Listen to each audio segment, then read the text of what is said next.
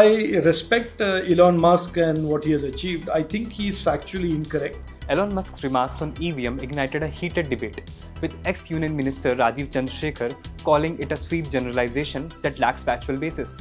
Congress MP Rahul Gandhi also waded into the row and backed Musk. Here is the complete story.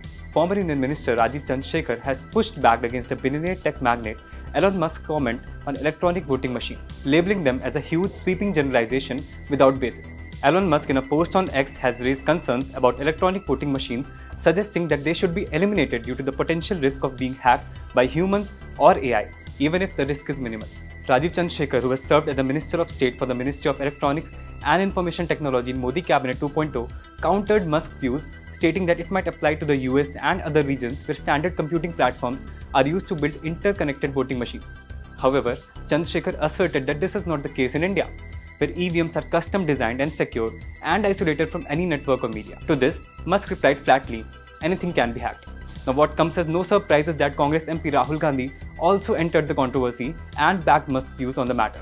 The Gandhi scion, who has often questioned the line that EVMs are inviolable, characterized them as a black box. A day after a fiery debate with SpaceX CEO Elon Musk over how secure electronic voting machines are, Rajeev Chandrasekhar on Monday shared an analogy of a calculator and a toaster, and he said that he cannot be hacked. Taking a jibe at Musk, he further said that if every electronic device can be hacked, then every Tesla car can also be hacked. Have a look at what he said. Yeah, so while I respect Elon Musk and what he has achieved, I think he is factually incorrect by saying anything can be hacked, anything electronic can be hacked.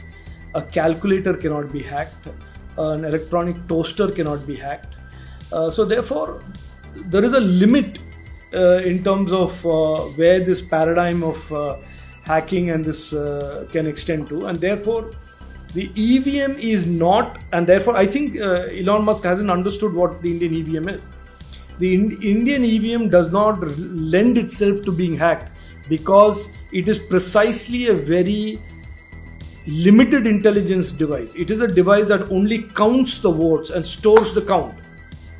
It is not a sophisticated machine that Elon Musk is thinking of that can be hacked, and therefore he is factually wrong. And look, I'm not certainly Elon Musk, and I can't claim that I've launched rockets, but I also have a certain understanding of technology. To claim that there cannot be any secure electronic or digital product in the world is to then say every Tesla car can be hacked, every calculator can be hacked, every rocket, every aircraft can be hacked. And I think that is stretching the limits of what people understand of technology today. He is, of course, like I said, a very, very brilliant man and probably sees the future much better than most of us.